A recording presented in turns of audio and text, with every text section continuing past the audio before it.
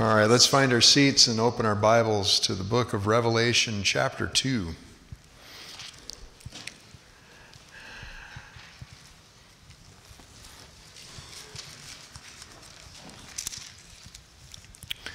And let's pray. Father, again, we thank you for your word. We thank you for your Holy Spirit who guides us into all truth. Thank you that you have revealed so much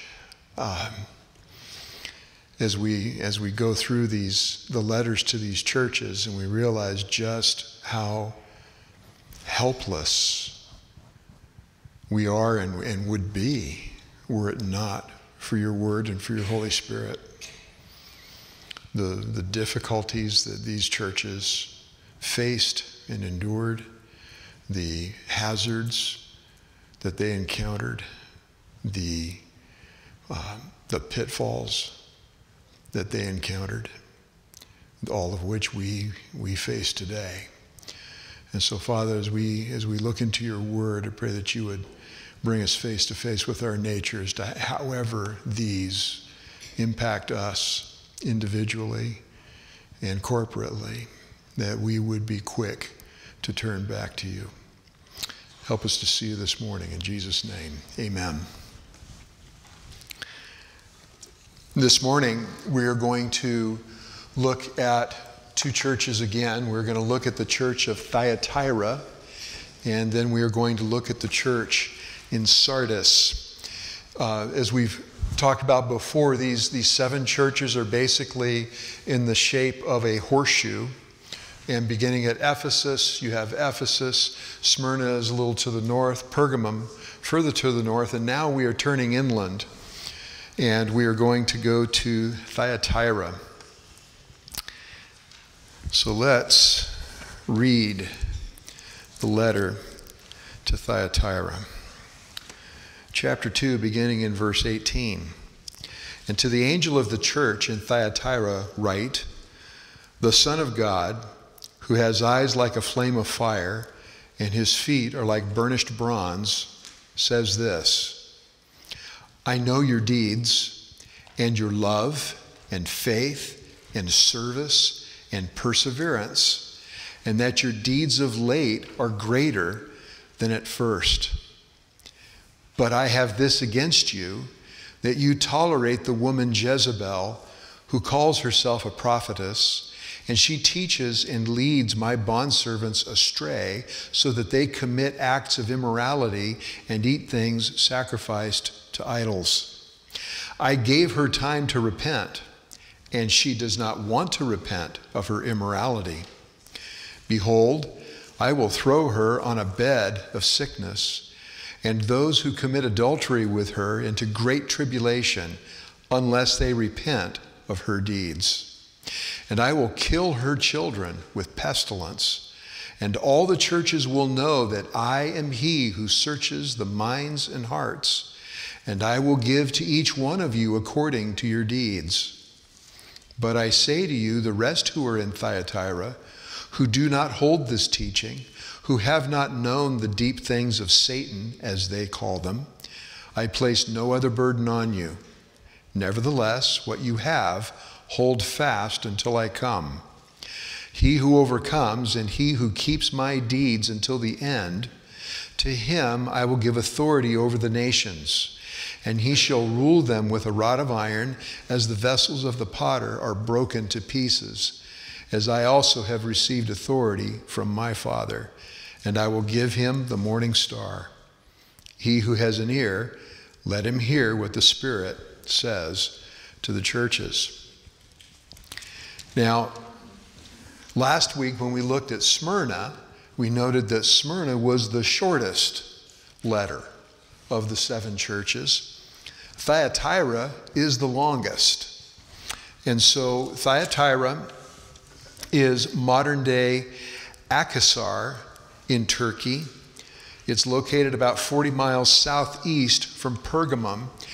And Thyatira is on a plain, and it doesn't have any natural defenses. In fact, Thyatira was the first line of defense for Pergamum. So Thyatira they got beat up a lot.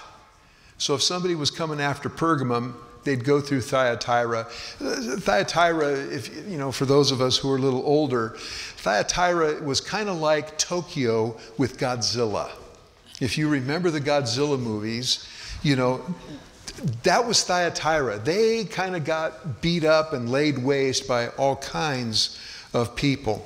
Now, Thyatira was different than some of the other cities that we see letters to. They were not a great center for emperor worship. Now, that doesn't get them off the hook for idolatry, because they had plenty of that when it came to pagan deities. They had a temple to Apollo, the Greek sun god. They were known for their trade guilds. Now, does anybody remember talking about trade guilds back when we were in school?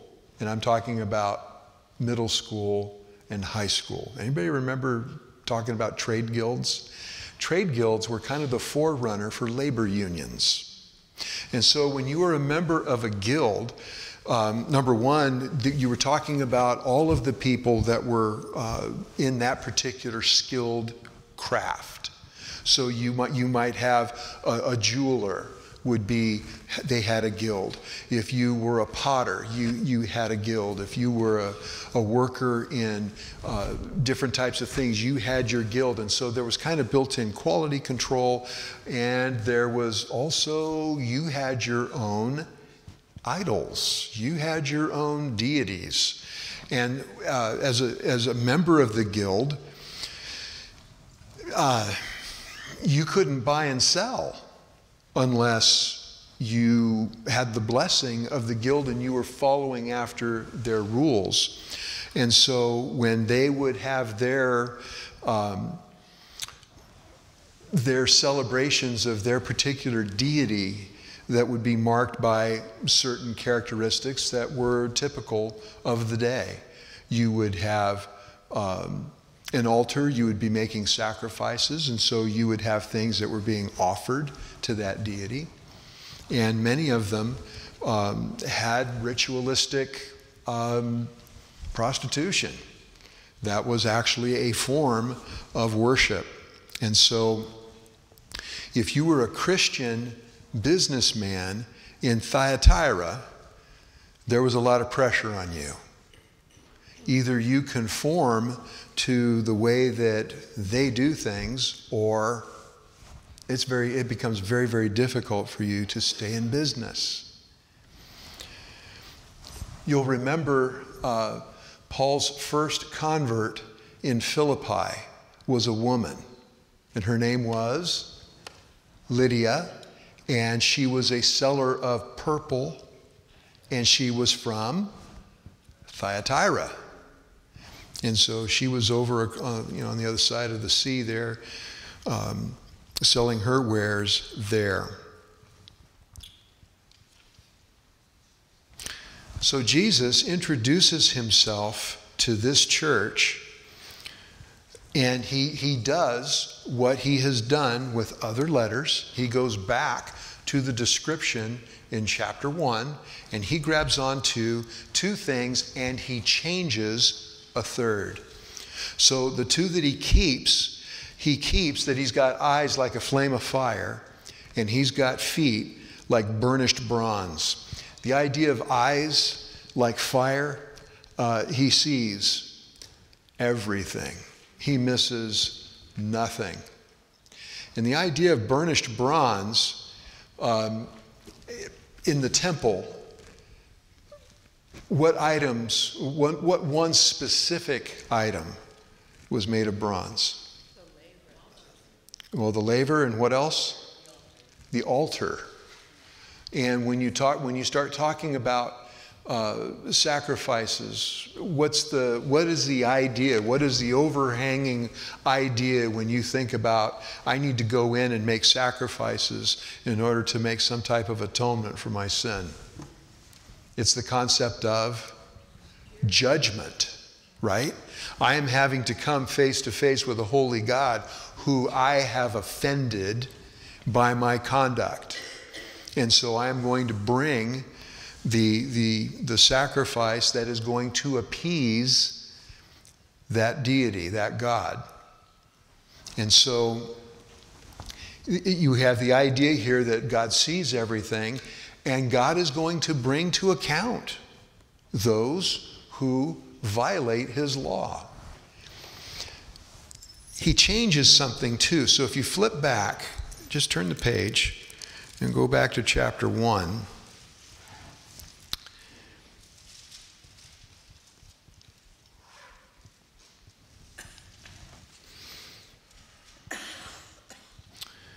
Look at we'll start in verse 12.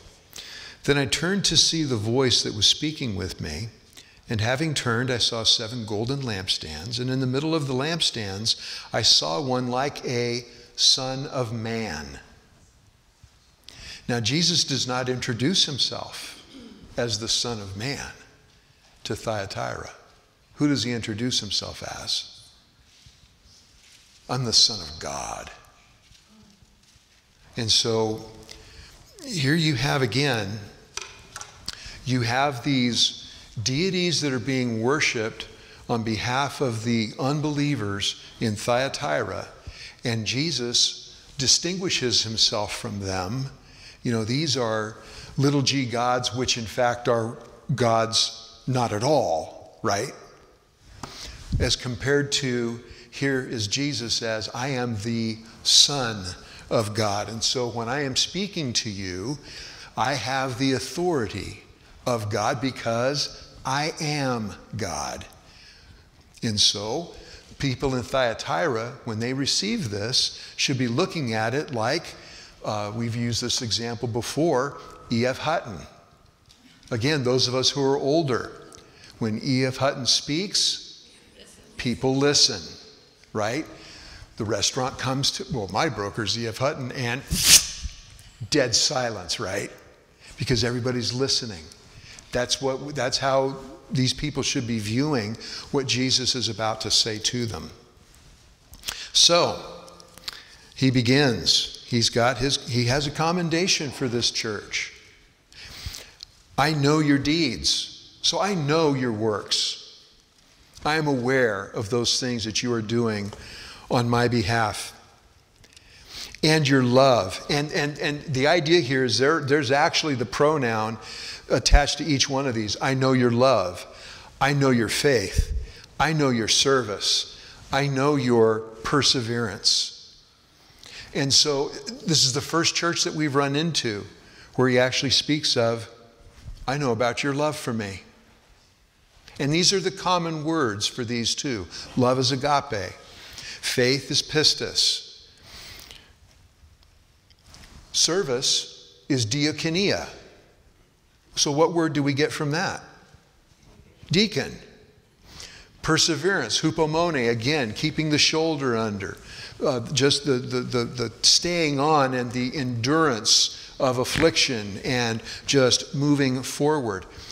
They have all of those things. And they have something else. And I know that your deeds of late are greater than at first. Now, this is separating them from which church? Which was the church that started well and they were faltering? Ephesus, right. You've left your first love. Thyatira doesn't have that problem. And so when you look at Thyatira, you see people who are actively serving Christ. And they are serious about it. And they are busy on it. They are carrying on. Their fervor is increasing with time. And so you look at this and you think, wow, would you like Jesus to make that comment about our church? Boy, I sure would rather have that comment than the one that he gave to Ephesus, right? Repent or I'm going to take your lampstand. And so it's an active church. And you look at this church from the outside and man, this is a church that we would want to be like. Except there's a problem, isn't there?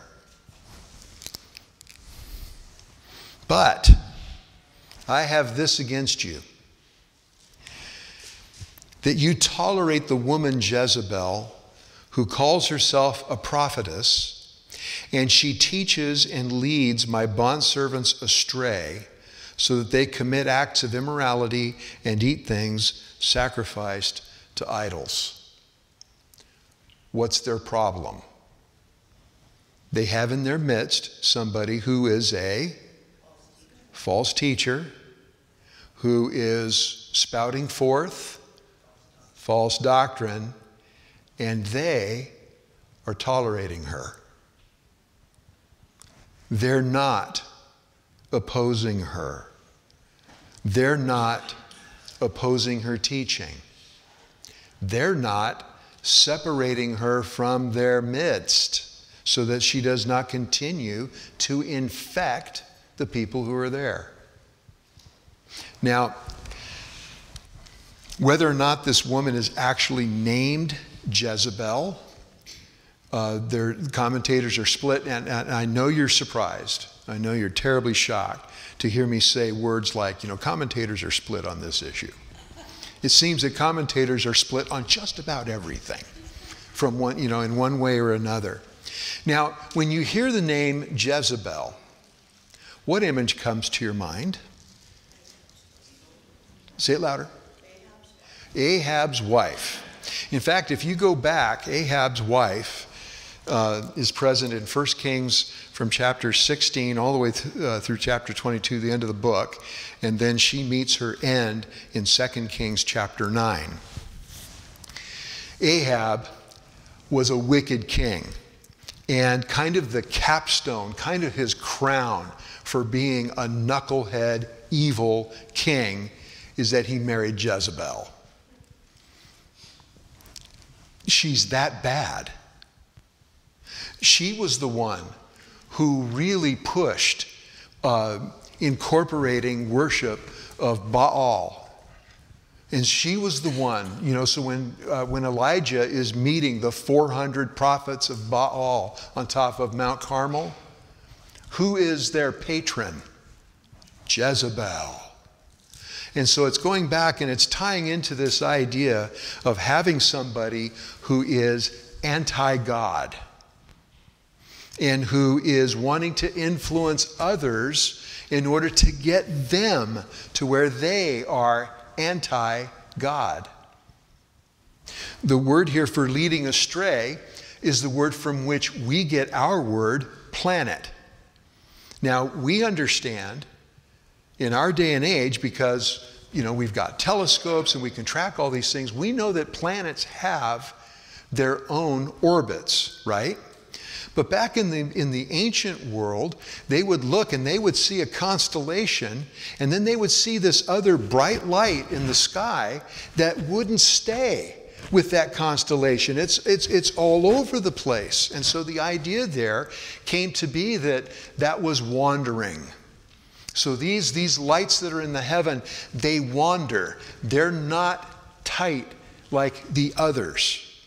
And of course, that's because the planets are much closer to us than the stars are. And so, of course, their orbits are different and they move differently in time and space. So what is Jezebel's false teaching? She's encouraging those who follow her to engage in acts of immorality and to eat meat that's sacrificed to idols. Now, we saw this last week in Pergamum, right? We dealt with this issue when Jesus was dealing with this issue with Pergamum. And he named it differently there. There he was talking about, you have those who hold to the teaching of Balaam. And then he mentions, and you have those who hold to the teaching of the Nicolaitans. This idea that you can do whatever you want and you can get away with it because you can be forgiven, right? And so we looked at the idea of licentiousness. And again, licentiousness is not a Christian, it's not a godly characteristic. We looked at the book of Jude where it talks about these people are referred to as ungodly, right? That is an ungodly characteristic.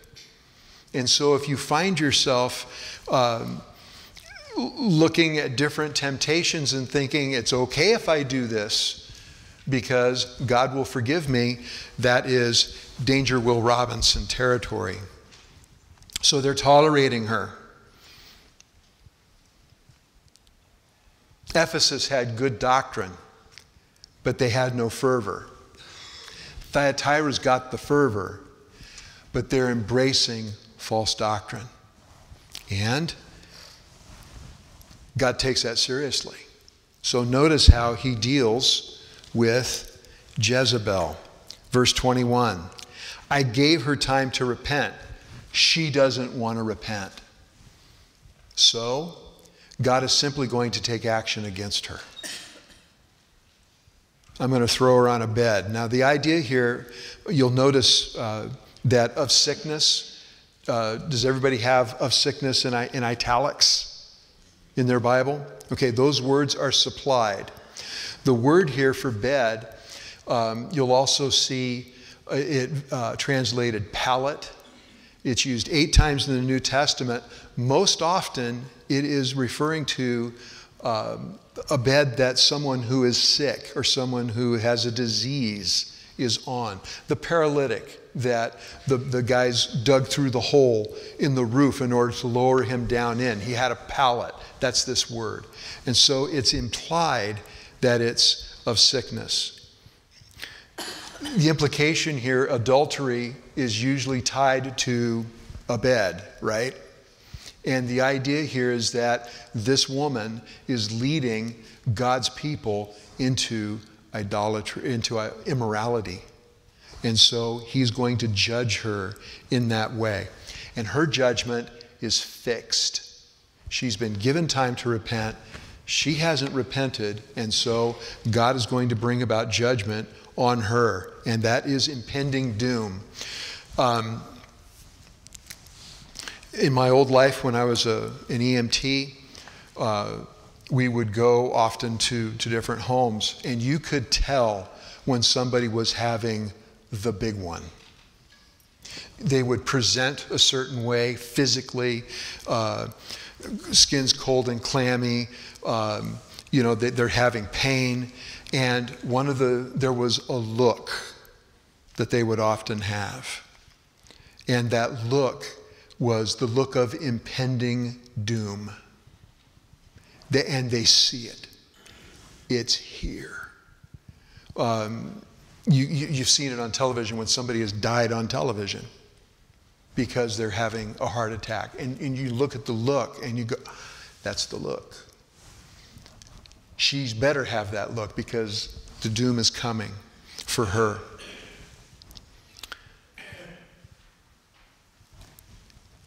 What's God going to do about the people who she is infecting? For them, 2 things. Number 1, he's going to bring tribulation. Those who commit adultery with her into great tribulation unless they repent of her deeds. Great tribulation, so tribulation is our word thlipsis, right? Pressure. And great is the word mega. Now, this isn't referring to the great tribulation. We're going to talk about that in particular in a couple of weeks. He's going to bring pressure on the people who are following her, who are falling prey to her, to what it is that she's pitching. So he's going to bring pressure. And those who will not repent, he's going to kill them. Because when it says here, and I will kill her children with pestilence, the word here for children is teknon, but the idea is her followers, those people, her disciples. You'll remember that the Apostle John, when he was writing his letters, how would he refer to the people to whom he was writing. My little children, exactly. So these are the people who are following her. This word pestilence, it's literally, I will kill them with death.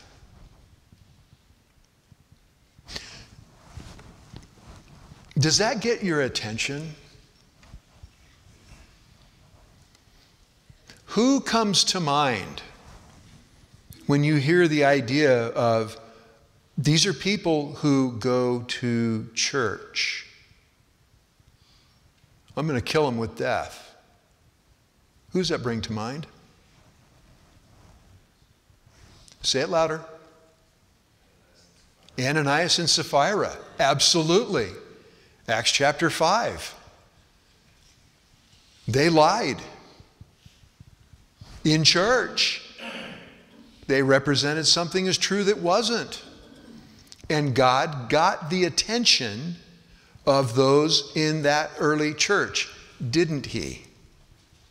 When he struck them dead on the spot. He got their attention. That's going to be the intention here. And that's not a unique occurrence. When you go to 1 Corinthians 11, when Paul is writing about taking communion, about the Lord's Supper, he talks about those who have done that in a wrong way. And how does he refer to them? Some of them are sick and some of them are asleep, which is the nice way of saying they're dead. Now, is sickness always because of judgment for sin? No, it's not. But sometimes it is. And again, this isn't pointless. And it isn't God being petulant either. He's doing this for a purpose. And the purpose is, and all the churches will know that I am he who searches the minds and hearts, and I will give to each one of you according to your deeds. God takes your pursuit of personal holiness seriously. And if you name the name of Christ, God will bring chastisement. And that chastisement can be anything up to and including taking you out.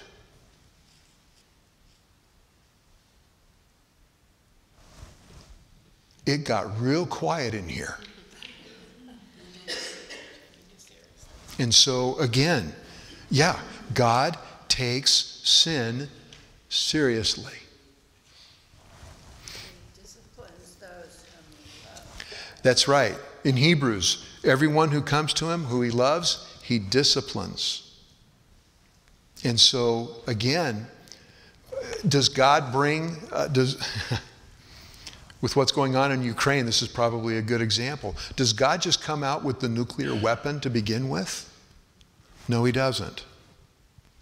He starts and he brings pressure. And he will turn up that pressure and just keep turning it up and dialing it up, because what is it that he's after? He's after repentance. He's after we come, you know what, I'm tired of fighting. You know, yeah, I'm wrong. I'm sinning here, and I need to turn from my sin. And so again, God is about maintaining purity in his church. We're to maintain purity in this church. That is all of our responsibility. It's not just the pastors. It's everybody here. We are to be concerned about the purity of God's church. We're not the only ones. God is as well.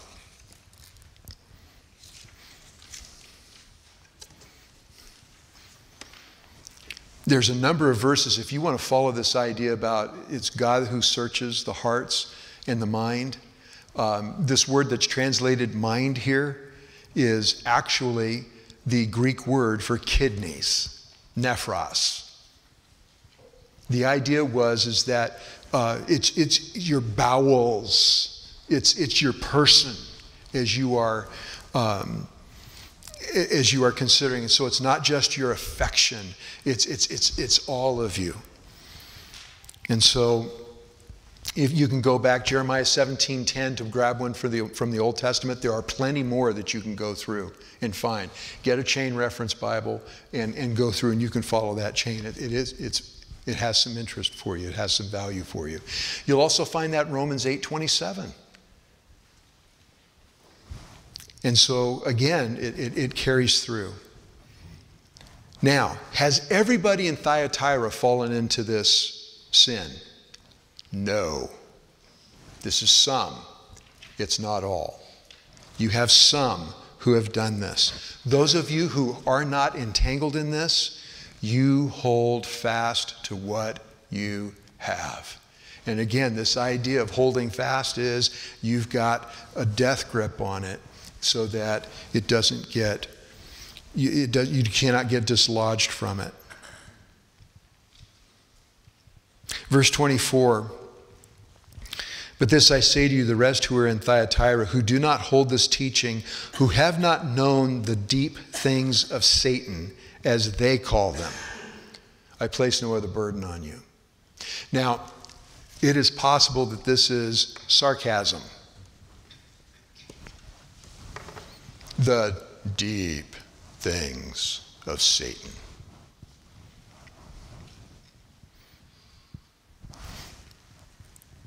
It's unique language. It's not something that's used anywhere else, frankly, in the New Testament.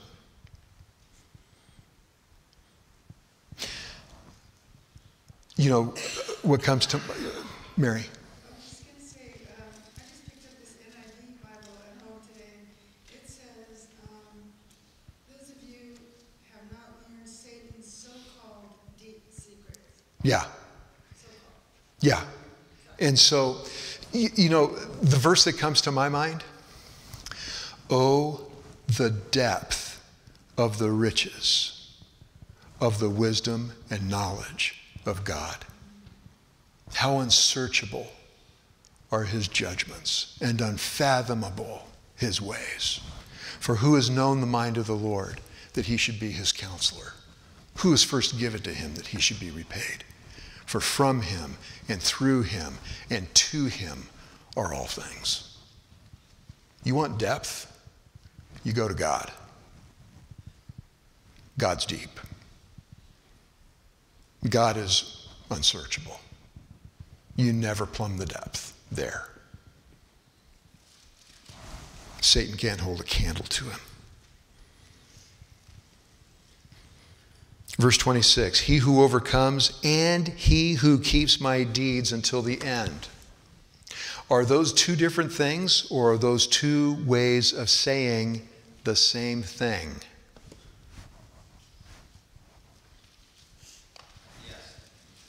Oh, Justin, come on. Come on. Okay, in some way, yes. In some way. Here's the idea. He who overcomes, one of the ways that you demonstrate that you are an overcomer is you do what God says. And you do it faithfully, and you finish that way. That's one of the signs of that. And so, to him who overcomes, who keeps my deeds until the end, to him I will give authority over the nations, and he shall rule them with a rod of iron, as the vessels of the potter are broken to pieces. In your Bibles, is that in all caps or somehow set apart? Where's that quote from? Just look up and pull the little letter. Psalm 2.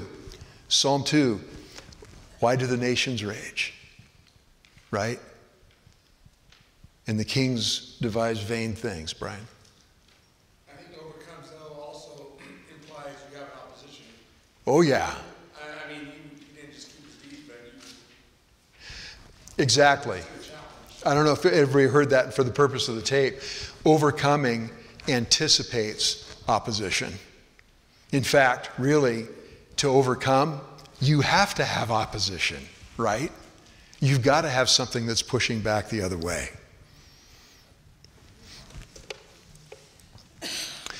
This word here in verse 27, and he shall rule them with a rod of iron. That word that's translated rule is also translated to shepherd. Jezebel is shepherding people badly. She is shepherding them. She is guiding them. She is encouraging them. She is leading them into sexual immorality and sin. Those who overcome, they are going to be those who shepherd rightly, who lead to truth, who lead to that which is proper. And actually, that's a picture of the millennial kingdom. We'll get into that in weeks to come.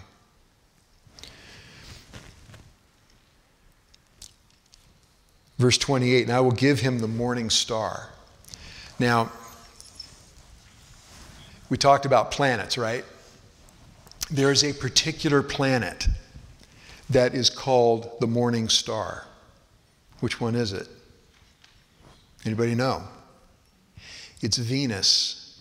Because Venus is nearby, it tends to be very bright. It tends to be very remarkable because it's close. Referred to as the morning star.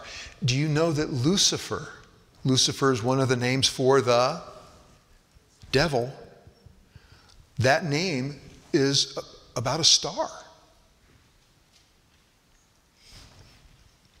In fact, in Latin, it is the Latin term for Venus. If you go back and look at Isaiah 14:12, and in fact, you'll see it in other places we'll see it later in Revelation, where the dragon goes up and wipes out a bunch of stars. He's referring to demons there in that location.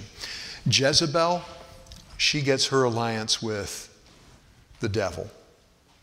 Those who overcome, they get Jesus, the true morning star. Questions on Thyatira? Fervent church. But they're believing some of the wrong things. Chapter 3.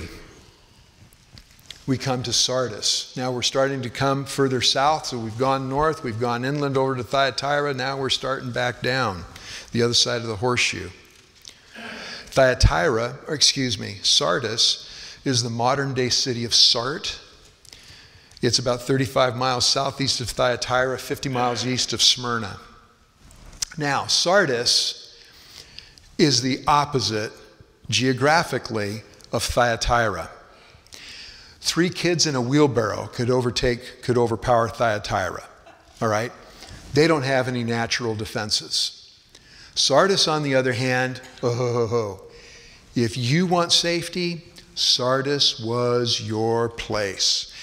There were 2 parts of Sardis. There was the valley down below, and then there was a 3-sided, you would see something like this in Lord of the Rings, where there's just this huge precipice that goes up. 3 sides are like that. You can only come around on one way to actually get up. So the defenses for Sardis are focused on that one approach point.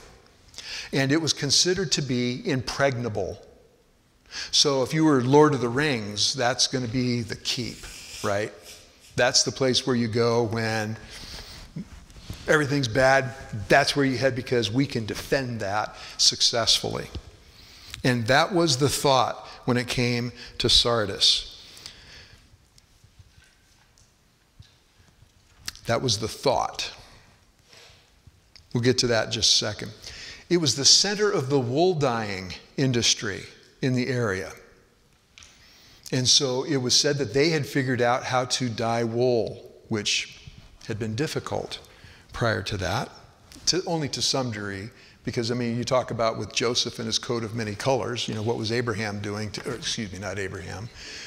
What was Jacob doing to the wool? he's dyeing it. He's making it different colors. So that's their claim to fame in a commercial sense. And the other thing that was present there at Sardis was gold. Sardis was the Placer County of the Middle East. So when you talk about, gold being present in the rivers and them going out there and being able to mine it out of there, that's Sardis. Now, Sardis, they think they're impregnable. And so, because these precipices are so steep, they don't even guard them. Now, if you have an avenue of approach that you do not watch, then what had you might as well be when it comes to alertness? Asleep. Hold that thought. History tells us that Croesus was the king of Sardis. He goes over and he picks a fight with Persia, with Cyrus. And he gets beat up over in Cyrus, and so he retreats to Sardis. He goes home to his castle where he's going to be safe while he kind of regroups so that he can go over and try again. What he was not anticipating was that Cyrus was going to follow him. So Cyrus brings his army, and Cyrus has got his army down here, and they're looking up this 1,500-foot cliff, trying to figure out, all right, how are we going to do this? And a soldier up on the top lost his helmet. His helmet falls off, drops down. There was a path. You couldn't see it from the bottom, but there was a way to get down. And so the soldier, thinking he's being sly, climbs down, gets his helmet, and climbs back up. Unfortunately for him, unfortunately for Croesus, there was a soldier in the Persian army watching. So they climb up, they follow that path. Nobody's watching it. A 5-year-old could have raised the alarm of the Persian army climbing that cliff. But there were no 5-year-olds watching. And so all of a sudden, the first thing they realize, their first warning they have is, there's a bunch of Persians in the camp. And they were conquered. And then it was done again. And so all of a sudden, this air of invincibility, they're no more. Now, how does Jesus introduce himself here? Chapter 3, verse 1. To the angel of the church in Sardis, write, he who has the 7 spirits of God and the 7 stars says this. Again, going back to and capturing language from chapter 1. Now, the idea of the 7 spirits, going back to chapter 1, what was that? Are there 7 Holy Spirits? No, there's one. What's the idea in the 7 spirits of God? Completeness and full coverage. The Holy Spirit is not like your cell phone. Hey, I've got 5 bars here. But if I...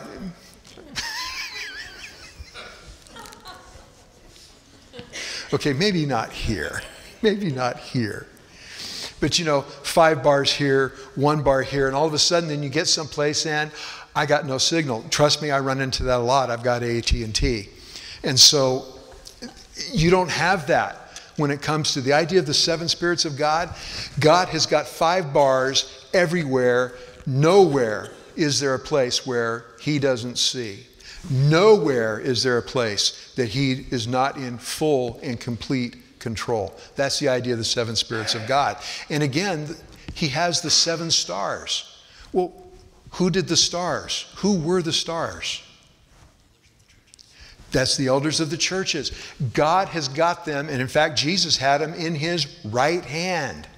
And so the idea is he has control, he has power, he is able to dictate, he's able to accomplish his purpose in these people. And so again, he has full and complete control. He's got full knowledge. He knows those who are his. The Lord knows those who are his. And he keeps them. Again, if it was up to you and me, we would be lost.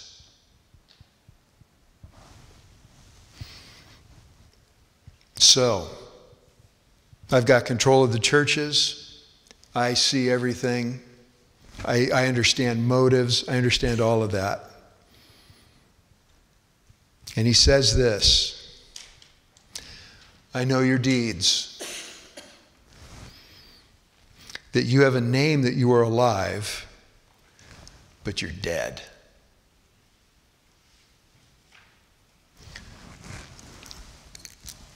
They have a reputation, but the reputation doesn't match the substance.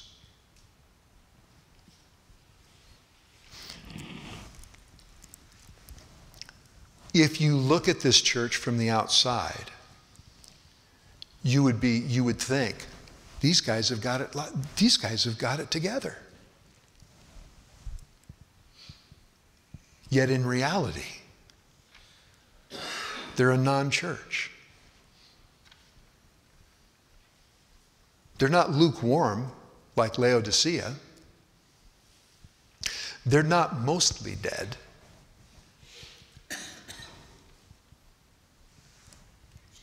They're dead. You walk up to them as a corpse, you try to strike up a conversation, it's going to be a monologue.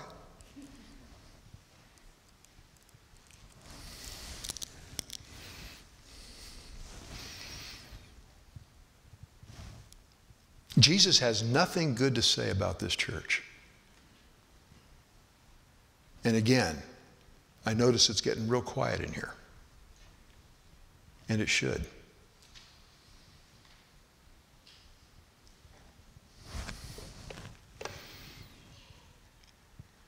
You have a name that you're alive, but you're dead. Now, is everybody in this church in that boat? No. So, verse 2, wake up and strengthen the things. So here again, he's made the accusation. The accusation is, you think you're alive, you're dead. So, to those, if you jump down, in fact, let's just read it and then we can pick out. Verse 2, wake up and strengthen the things that remain, which were about to die, for I have not found your deeds completed in the sight of my God. So remember what you have received and heard, and keep it, and repent. Therefore, if you do not wake up, I will come like a thief, and you will not know at what hour I will come to you. But you have a few people in Sardis who have not soiled their garments, and they will walk with me in white, for they are worthy.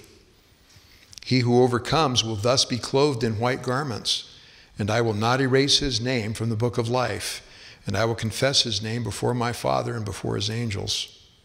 He who has an ear, let him hear what the Spirit says to the churches. You've gotten the impression from some of these other letters that the majority of the people that are there are in good shape, and you have a minority that are causing the trouble, right? Not in Sardis. In Sardis, it's the other way around. The vast majority of the church is dead. And you've got a few people who are kind of like the embers in your wood stove when the fire's been out for a couple of days. There's a few coals that are still in there. But you're going to have to do something with them, because otherwise what's going to happen to them? They're going to die. And that's really what he's getting into. So he's got nothing to commend them for. This is the church this is the first church of the tares. You've heard about First Baptist. You've heard about the first church of the Nazarene. This is the church of the tares. The lookalikes, the fakes, the pretenders. Remember when Jesus told the story of the wheat and the tares. The tares look like the wheat. And you really can't tell them apart until it comes time to when you're producing fruit. And then all of a sudden you find the wheat is fruitful, the tares are not. That's what this church is. They're the church of the tares. And you got a few heads of wheat scattered amongst them. And anything that they do isn't done rightly. Jesus says, I haven't found your works complete in the sight of my God. Now, whether that means that they're doing them with wrong motives, whether it means that they're just that the things that they're offering in worship make God want to hold his nose. That idea, our righteousness is as filthy rags in the sight of God, right? When we bring something that we are offering as our best, it's actually the thing that separates us from him. That's why you can't work your way into heaven.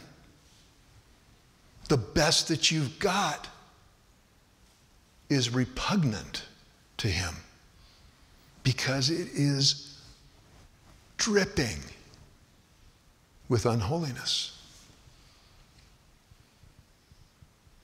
And that's where this church is. And so he moves straight into exhortation. Now, is he talking to the dead people here, or is he talking to the waning embers? He's talking to the waning embers here. And for them, first, wake up. You're sleepwalking. Wake up. Fan the flames. Don't just let things die.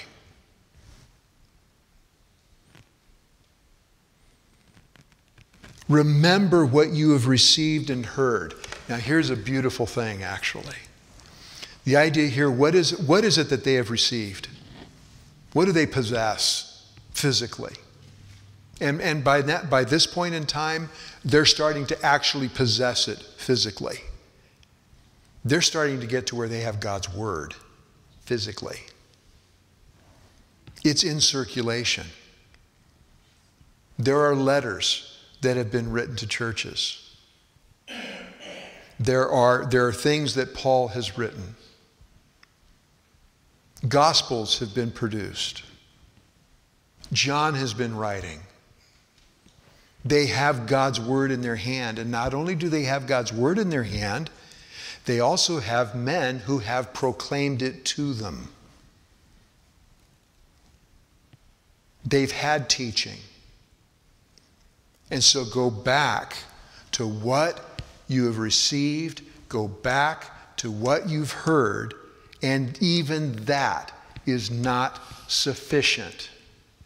It is not enough to go back and get our Bibles and look and see what it is that God commands. There's something else that needs to be done. And what would that be? You've heard the word, now do it. Nike, just do it. Right? Don't be one of those who are deceived, who read but don't do. And so, go back. Go back to the word, obey it, and repent. Boy, when all of a sudden the spotlight comes on and ooh, I'm busted. Don't try to rearrange the furniture. I'm going to see if I put the dresser over here, that will block the light from coming over and I can have this stashed back over here. No. Don't hide it. Don't ignore it. Don't sweep it under the rug. Deal with it. When you're in sin, repent. Some time ago, we looked at Matthew 18. And out of Matthew 18, we took two basic principles. Christians forgive, right? What else do Christians do? They repent. That's why there's progressive church discipline.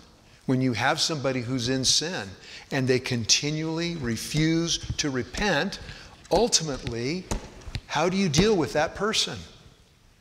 You deal with them as a Gentile and a tax collector. Back in that day, it's you treat him as somebody who does not belong.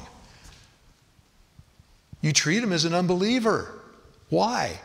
Because they're acting like one. They're not repenting.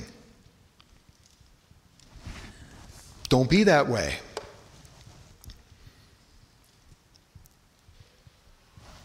And if you don't, judgment's coming. I'm going to come like a thief. I'm going to show up like the Persian soldiers. Because you're not paying attention. I'll show up in your midst, and you won't have any idea that I'm there.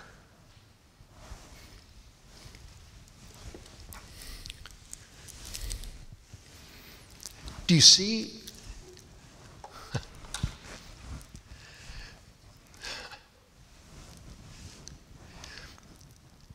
God twice brought enemies into this city to prepare them for this message.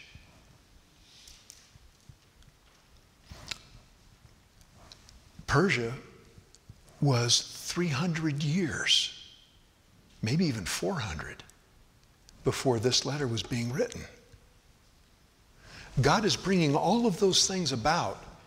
And you notice, we've seen this before as we see these letters.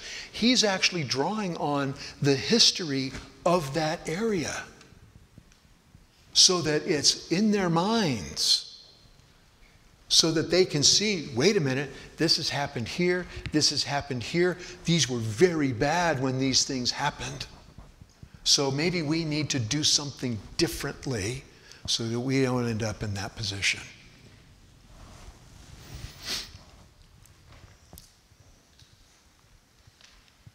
Now, there are a few there in Sardis who have white garments. Now, when you live in a dusty environment, what is very difficult to maintain? Yeah, and if it's cleanliness, how hard is it to keep something white when you're walking everywhere? And so this idea of white, that's about purity. That's about being clean. And in fact, how are the people, how are the saints pictured when they're coming with Jesus to judge the earth? They're on white horses and they're dressed in white garments. And they're going to keep their garments white because they actually don't do any of the judging. Jesus does all of that himself. That's why his robe is what? Dipped in blood.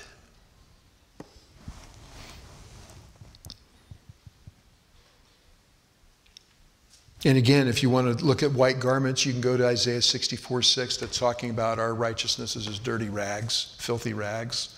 You can go to Jude 23, which is talking about hating the garment that is even spotted by the flesh.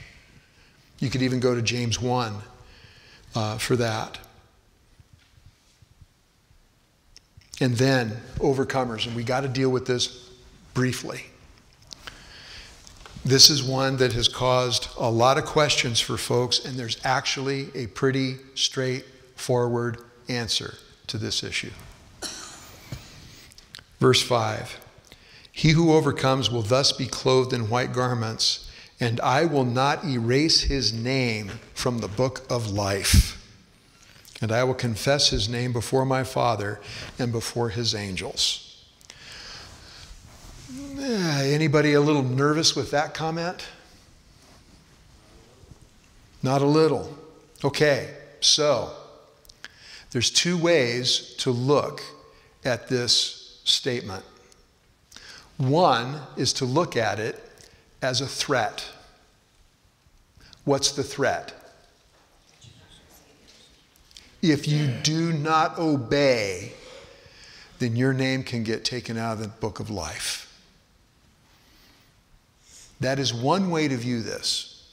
And immediately that starts causing issues, doesn't it?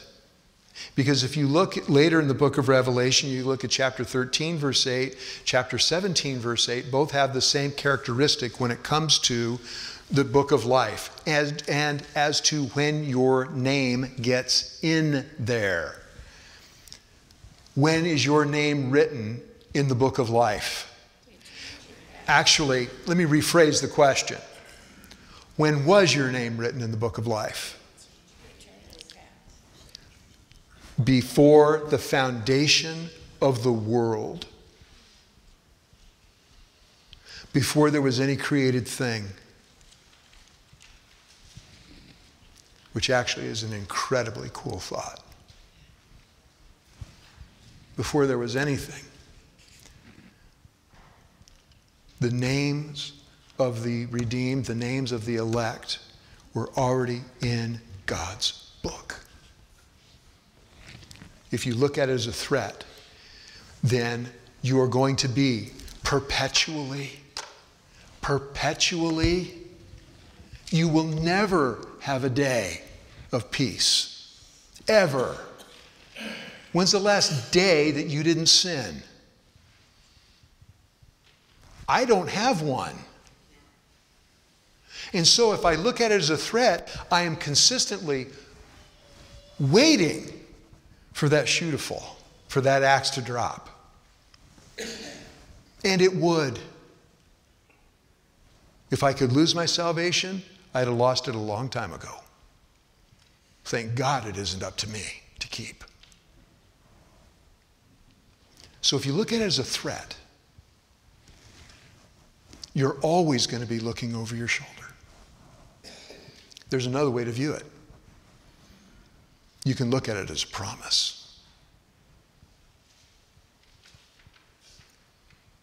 The promise is, my name's there, written by God before I ever was. And what keeps me there?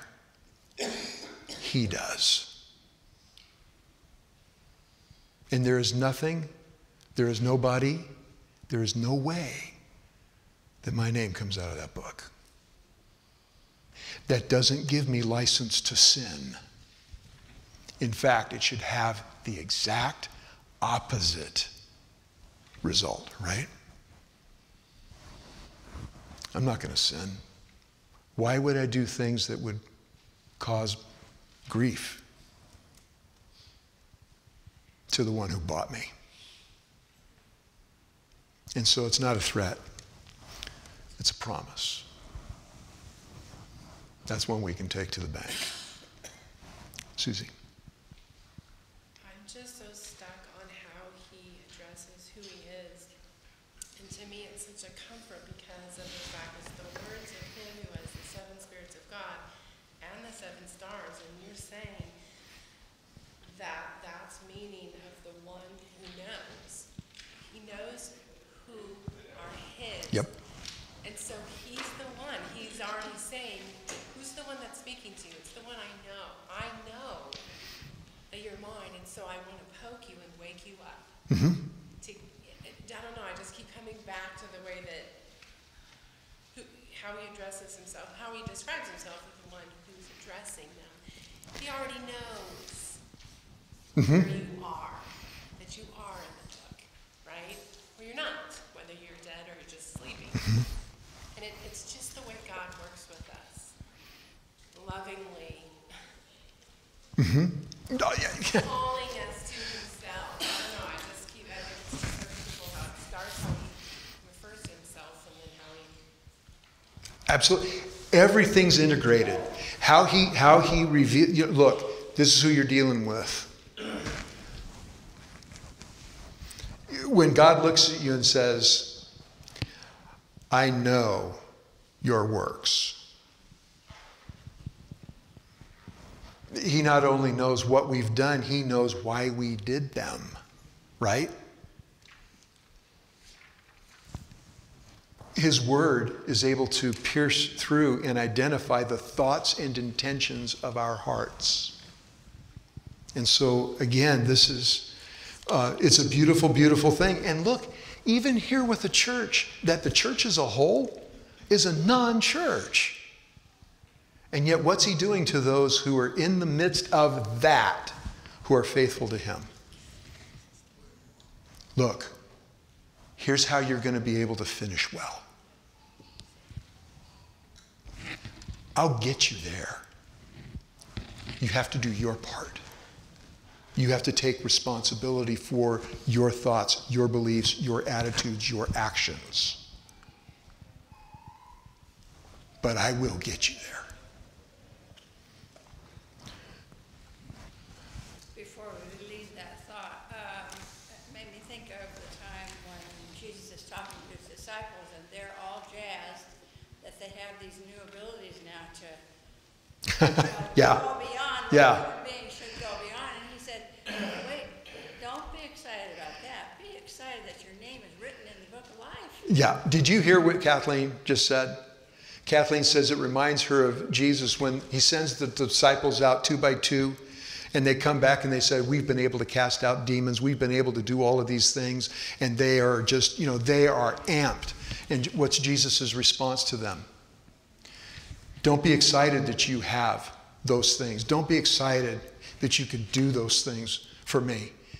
Be excited that your names are written in the book of life. It's 10:10. Let's pray. Father, what a note to end on. That our names are written in your book. In the end of time, when the day of judgment is going to come, we will not stand to be judged as the others, because our names are in that book. Thank you that you're our dad. You're not only the judge, but for us, you also bore our punishment. That was poured out in its fullness on the Lord Jesus, who took it willingly. And you're keeping us for that day when we're going to be able to be with you forever. Lord, for our part, help us to be faithful. That we would be diligent students of your word, that we would sit under your teaching. And that we would take that and we would use it as a microscope to reveal those places where we are at fault, where we are still yielding ourselves up to sin. Father, thank you that you've given us everything that we need pertaining to life and godliness. You've held nothing back there. And whereas we don't know the specific dates and times that some of these things that we're going to be studying are going to occur, you've let us know that that's what's coming. There is judgment coming on this earth. There is judgment coming on those who still rebel against you. Help us to be faithful in speaking your truth. Help us to be faithful in living it, that we would not be hypocrites. And help us to be those who repent and forgive, that people may see that it's different when you're redeemed. Help us to worship you aright this morning as we come. In Jesus' name, amen.